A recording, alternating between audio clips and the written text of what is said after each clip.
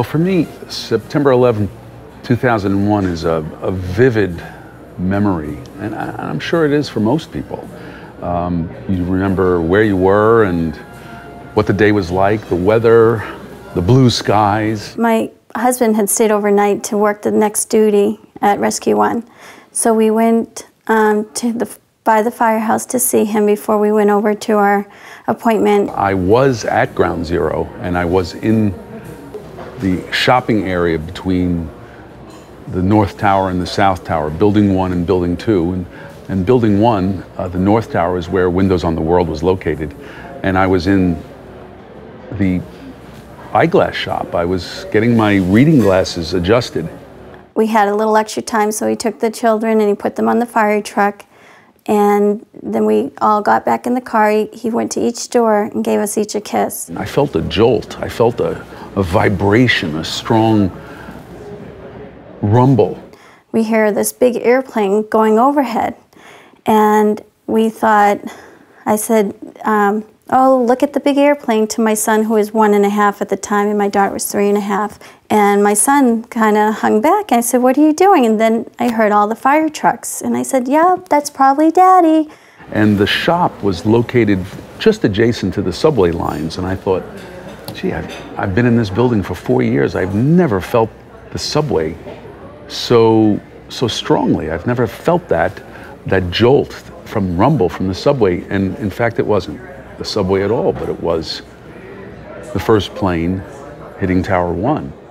Just general confusion. No one kind of knowing what was going on. I remember watching a television in my classroom, and then abruptly the power went out, and we didn't realize what the cause was at first until we realized that the first tower had collapsed. As we got bits and pieces of information that bridges were starting to close down and everything, I decided I need to get my children out of there. You know, we got to the firehouse, and first thing you do is we have a board that tells everybody who's working. So the first thing you look at the board and you say, well, these are the guys we've already lost.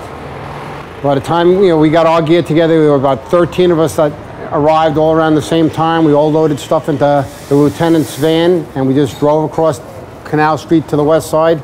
I was driving down, I could see black smoke, people were stopping. And you know what's going on, you could see a lot of black smoke. And then a few minutes later, that second plane hit, and then we knew we were in trouble. Traffic just froze, and I got out, and everyone was just looking, and I got out and turned around and watched as the building just slowly came down. Stuyvesant High School was supposed to be the disaster relief zone for any disaster that happened in the World Trade Center area in the wake of the World Trade Center bombing that happened a few years prior.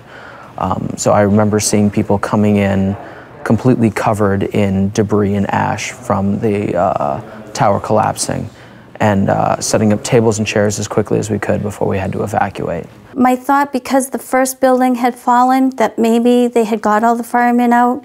I know usually when there's structural damage, they get them out quite quickly, the firemen, but there was just so many, and their communications weren't working well that day. The chaos of people running around and crying and screaming, cell phones all over the place, briefcases, people with minor injuries, but also like really bad burns. I'll never forget the avalanche of people that suddenly came in. We had about 10 minutes warning, so some of us were outside ready to take in the patients and expected a good number, but never that many.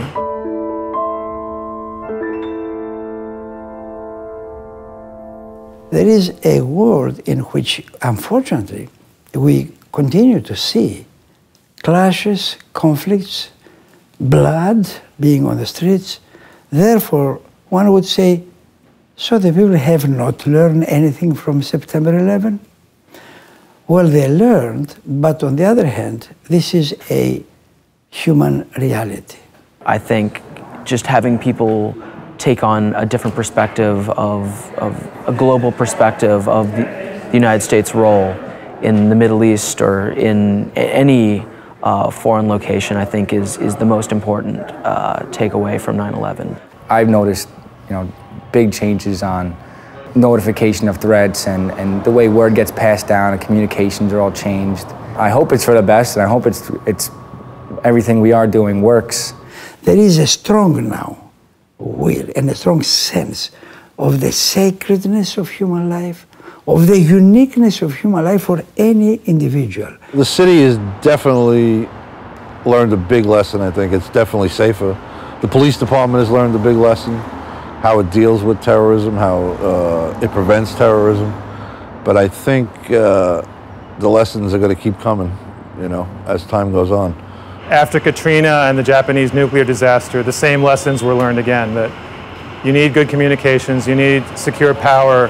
People have changed a lot because they are aware of what our role is, what we do now. People know what's the paramedic instead of thinking that we're just ambulance drivers. They're more courteous and they're more attentive and they understand our role, and I think they appreciate our role better now.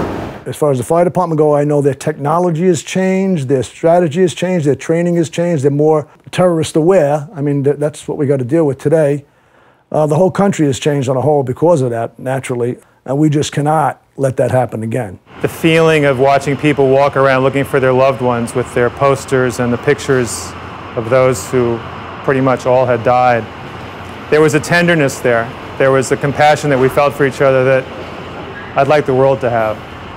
I would say from the religious point of view that we have an increased cooperation among the various religious groups, with Roman Catholics, Protestants, and then outside of Christianity, Jewish, Muslims, Buddhists, Hindus, all kinds of religions.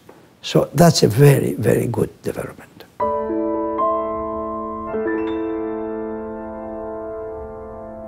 This truck one, never got closure. We never found Brian McDonald, who was in this truck. We waited a few days and we didn't hear anything, and we were hoping that, you know, okay, he's missing and maybe there's a chance. 10 years have gone by, but Brian is still with us every day, you know. We never found anything from Brian, so that's the one thing that strikes me as the most difficult part to get over. There was hardly anyone that survived. You would expect there'd be people here and there, but there was so few that survived. I lost so many colleagues, friends. 79 were lost at windows on that day. My first concern, of course, was the guys from my company, which was Ladder 6, knowing that they were in the building and at that point had no idea what was going on. They never recovered Kenny's body or any part of his body, but we did recover part of his helmet. That was pretty special to have that piece. I never start a work day where I don't think of a friend or a colleague where this day isn't dedicated to their memory, because this is the work they were doing when they lost their lives, and this is the work that I am fortunate enough to be able to do, and I dedicate my work life to them, and I have for the last 10 years. We found out that they had gotten rescued from where they were inside the building. They wound up taking their time with an elderly woman coming down the stairs, and by doing that, whether they saved her or she saved them, it worked out perfect for my company. They wound up in a little pocket of that stairway that was so essential and survived the whole situation. It was referred to as a miracle, and by all means, it was a miracle of Ladder 6 that they walked out of there.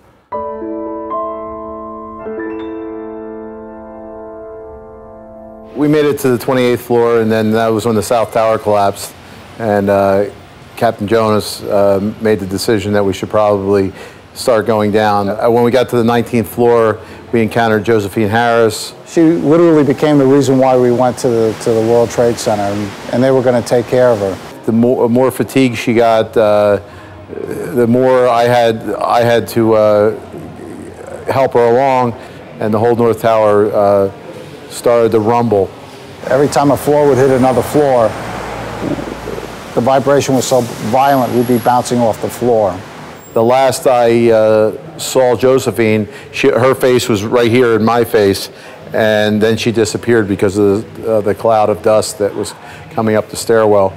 And we were getting pelted with high winds and and debris that was in the wind. The collapse was compressing the air that was in the World Trade Center.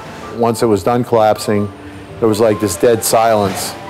At one point, there was a little bit of chatter on the radio, but not much. All of a sudden, I heard Captain Jonas's voice. He said, "Billy, are you there?" And I said, "Yes, I am." I started picking things off of me, and that's when Josephine came up out of the dust, and she was right at my feet. Finally, after about probably four or 4.5 hours, guys from Ladder 43 actually came across the rubble. A lot of the dust had cleared, and we were able to see out, and they were able to see in, and that was when we met up. When we first got out, my first thoughts were that I couldn't believe we survived that. And I was very proud of those guys that day.